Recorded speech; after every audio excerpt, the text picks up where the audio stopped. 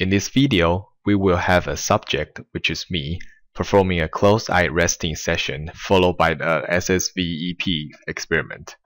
SSVEP stands for Steady State Visual Evoked Potential.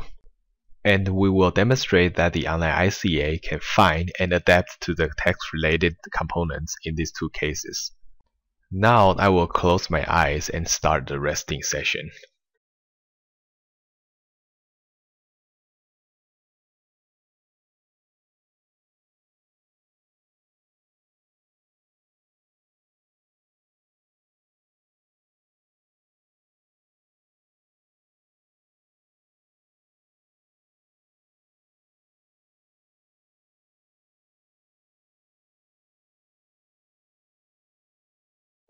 And now I will switch to the SSVEP experiment, which is basically looking at the flashing stimuli on the screen of a tablet one at a time.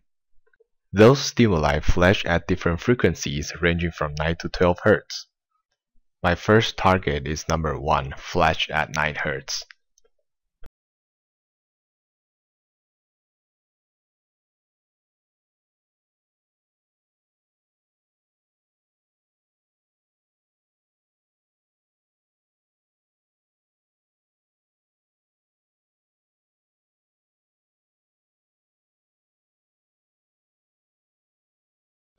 Then I switch to number 5, flashed at 10 Hz.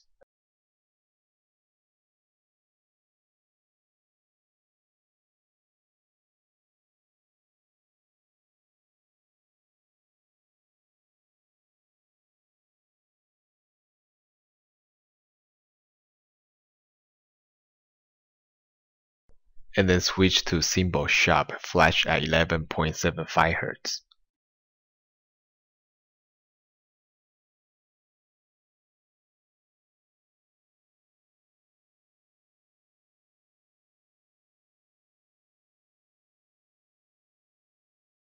The last target is number 7, flash at 10.5 Hz.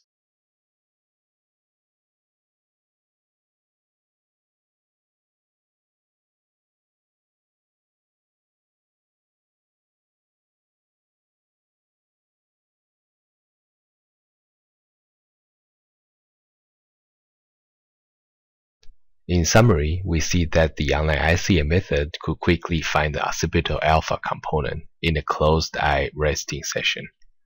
And that component can adapt and become the SSVEP component, which captures the SSVEP responses characterized by the flashing frequency and their harmonics in the power spectrum.